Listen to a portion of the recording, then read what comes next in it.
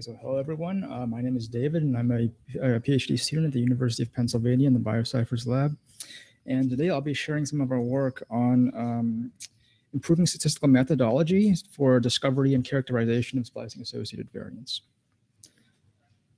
So allow me to begin by first introducing a fundamental question in genomics that I'm sure we're all familiar with, which is how disease phenotypes and genetic variants are connected. And for the last 20 years or so, since the advent of genome sequencing, the main approach for achieving this task has been the GWAS, where we take cohorts of patients and compute statistical associations between their genotypes and phenotypes. Now, while statistical associations are nice, but they don't necessarily tell us how a variant actually acts on a phenotype. And the field has turned to molecular QTLs, which are quantitative trait loci, where a genetic variant is correlated with some molecular measurement of interest, such as gene expression or alternative splicing. And what we observe is that, well, if a genetic EQTL co-localizes with a GWAS signal, this tends to only explain a small fraction of GWAS signals. And what was observed in the seminal paper et al. 2016 was that many GWAS signals actually co-localize with SQTLs, or genetic variants that are associated with splicing. So SQTLs here can be seen sort of as the missing piece of the puzzle, or one of the main links between genetic variants. Okay, so despite the importance of SQTLs, the methods to detect and analyze them have not changed in over a decade. And the GTEx Consortia recently published a study in 2020 where they basically tried to create an SQTL catalog. And what I'm showing on the screen here is the pipeline they used in this study. And what you see in red are basically all the steps in this pipeline were adapted directly as is from EQTL pipelines without any change. And the only thing they really changed here was the input representation, which was a splicing quantification created by a method called leafcutter, which measures splicing as the ratio of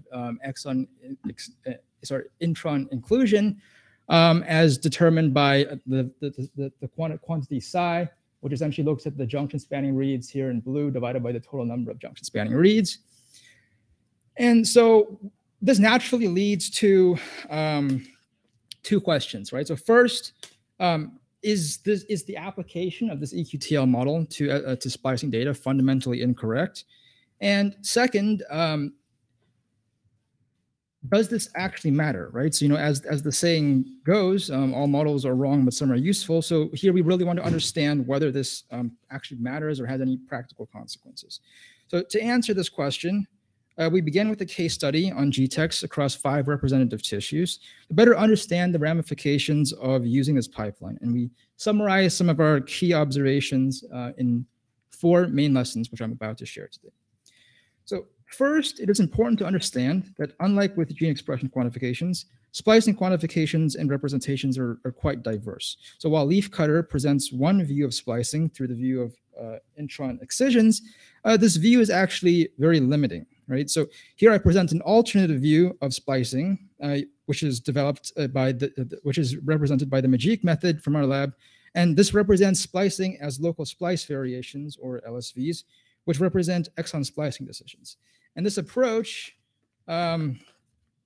is advantageous in that it allows us not only model classical events, which you see in red, and cassette exons, but also de novo events and intron retention. So intron retention here is shown in purple, which allow us to observe splicing at a much higher resolution. So while leafcutter is able to find classical and de novo events as well, as you can see in this table, the nature of the method, looking at splicing from the perspective of intron excisions, makes it rather uninterpretable, so it's uninterpretable. And then we can then augment the Majik approach by adding transcript quantifications to further allow us to capture additional splicing variation and potentially alternate transcript start ends, right? So when we take the GTEx pipeline and we apply it to these 5 representative tissues, what we observe here is basically that Leafcutter and Majik tend to find roughly the same number of S genes when it comes to classical and de novo events, here denoted as S genes. But you also notice that there is a very large increase in the number of SQTLs found when you look at intron retention events, and also when you look at isogenes or isoform-associated variants, which potentially capture alternative transcript start ends. So the message here is that when you use this inadequate splicing phenotype, it actually omits roughly a quarter to half of the genetically controlled splicing variation, right? So the second key takeaway from this GTEx case study is that when it comes to missing values, the way missing values should be handled in an EQTL study and an SQTL study are fundamentally different. So when we don't observe gene expression, the value that we observe is 0. But when we observe a 0 in splicing data, this actually represents the use of an alternate junction, right? So in the EQTL field, people will just use mean imputation to impute missing values. But when it comes to SQTL analysis, there have been many recent high-profile studies where they basically just discard all the data where that is not observed in 95% of the samples. And what you see from this plot here is that if you plot the average coverage of splicing events against whether they're missing or not, so the missingness rate across all your samples, what you observe is that there's a direct correlation between coverage and missingness rate. And what's more important here is that if you look at where coverage tends to be, at about the 95% missingness rate here, which I highlight in red, that corresponds to roughly 40% of the data, right? So by removing all of this data with less than 95% that are observed in less than 95% of the samples, what you actually end up doing is discarding 40% of your data. And we basically show that if you actually include this data, you can recover potentially up to 10% additional signal in these tissues, shown in this figure here. So the core takeaway here is that inappropriate handling of missing values tends to lead to reduced power. The third thing is model misspecification. And when you apply these models that were adapted from EQTL methods, they're basically just linear regression models that perform some kind of transformation on the phenotype. And this phenotype transformation that's typically done in the field is what's called a rank inverse normal transform, which is basically when you take a skew distribution like that and you force it into this Gaussian shape to meet the assumptions of your linear regression model. And what we observe here is that this transformation doesn't actually help with anything, right? So what I'm showing here is basically on the x-axis, you see that the analytical p-values you would get from your standard linear regression packages, and on the y-axis you see the p-values that are obtained using a bootstrapping procedure, which here we can just consider the ground truth. And what you observe is that the analytical p-values tend to be significantly inflated for these very low p-values, indicating that the misspecified model is actually obtaining more SQTL hits. And many recent studies have actually just said, well, if we observe more SQTLs, that's better. And clearly that doesn't seem to be a good way to evaluate your model if your model is misspecified. So then the main takeaway here is more is not necessarily better. And then finally, the final lesson to take away here is that the EQTL methods tend to search SNPs around a 1 megabase window around a gene's transcription start site. And when it comes to splicing, what we observe here is that most SQTLs are actually within a very small window around splice sites, roughly 20,000 base pairs.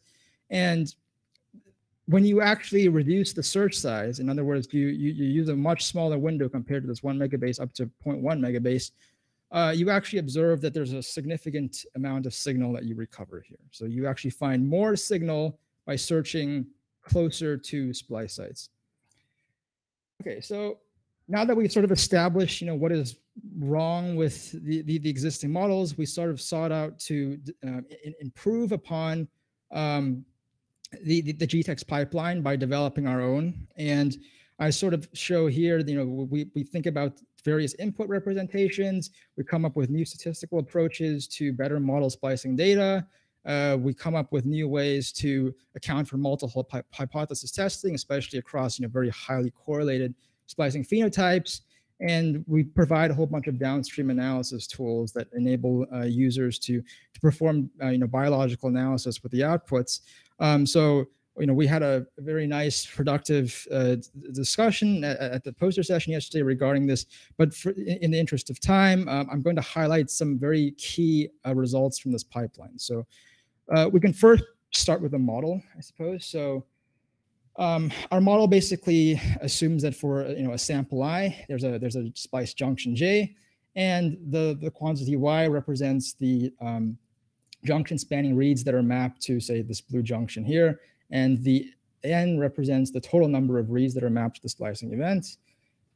We can then model this as a beta binomial distribution, where the mean is some function of the genotype X. Right? And although I don't show it here, we implement a whole bunch of very fast and efficient matrix operations under the hood to enable this method to scale to these very large consortia level data sets. And for a single GTEx tissue, we can perform a genome-wide scan with this approach in under 24 hours. The p-value here can also be computed analytically using Wald's method, which is a normal distribution under the null. And we also implement some additional measures to correct for heteroscedasticity using sandwich estimator method. So then we extensively test on simulated data the effectiveness of this model. So what I'm showing here is basically on the y-axis, the ratio of power of our model compared to two baseline approaches, which is the standard Gaussian linear regression and the linear regression with a Rin transformed phenotype, which is what GTEx uses in their pipeline. And basically what you observe here is that, okay, so first of all, a score that is greater than 1, so above the blue line, means that our model is performing better.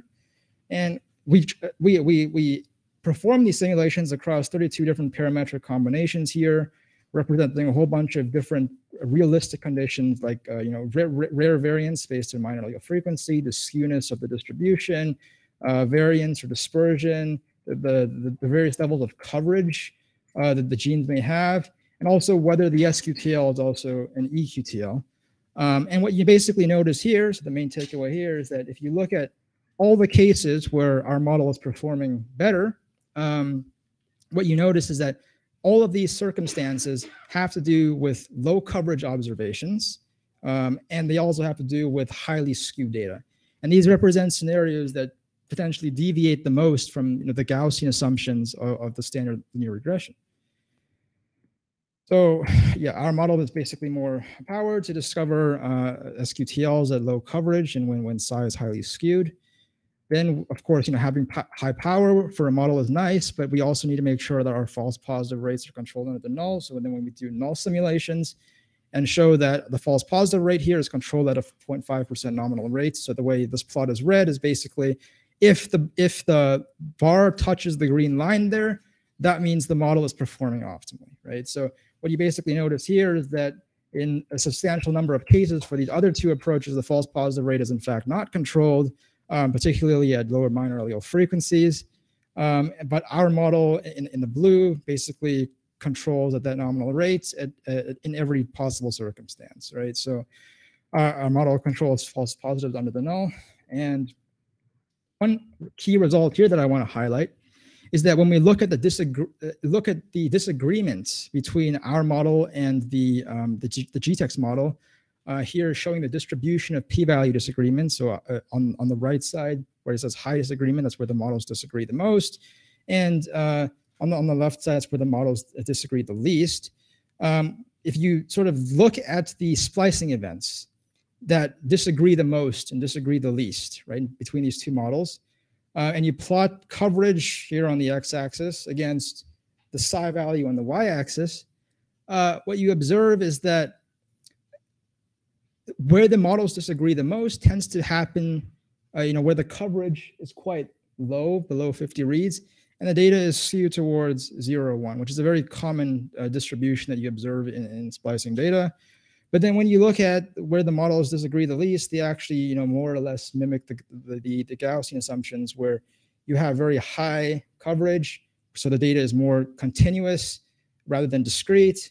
And then you also have values that tend to cluster around like the intermediate values, so that tends to produce, the more Gaussian-like distribution.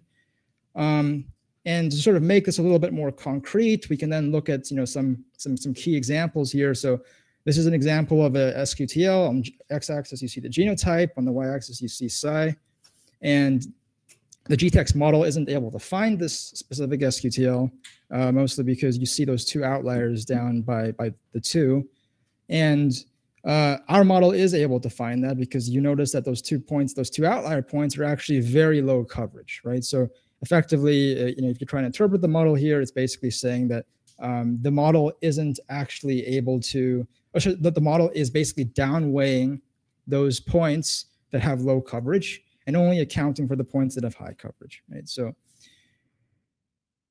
now we can sort of move on from the statistical modeling of detection to looking at the problem of multiple hypothesis testing. So the model is going to output many hundreds and millions of tests. And in order to aggregate all of those tests in a meaningful way, we have to correct for multiple hypothesis testing, right? So for every gene that you see here, we have a whole bunch of SNPs in a window around the gene that we want to test, and all of these SNPs are highly correlated based on their linkage disequilibrium structure. But with splicing data, this also introduces another layer of correlation, where you have correlation across the junctions as well.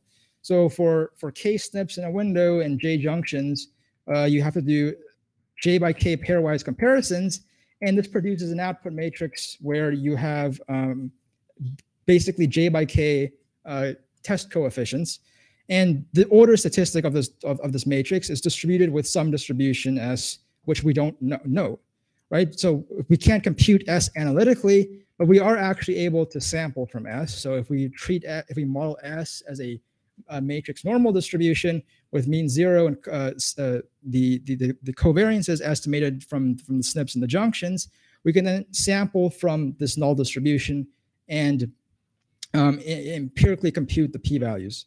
So we can compare that against sort of what we consider the gold standard right now, which is the permutation approach that's used by the GTEx model. And from what you see here is basically if you use a misspecified model on the left, the p-values between GTEx and our approach doesn't really agree. But then when you use the correctly specified model, you see that there's a nice agreement between our resampling approach and the permutation that GTEx uses. But our approach is many orders of magnitude faster. And this is especially important for splicing data because the permutations are prohibitively slow when your genes have many hundreds of junctions. Okay, so finally, I'll sort of just say a few brief words about the analysis pipeline. We've developed a whole bunch of new visualization software, which is integrated into the popular Magic package, and this is done in collaboration with my colleague Sanjuo.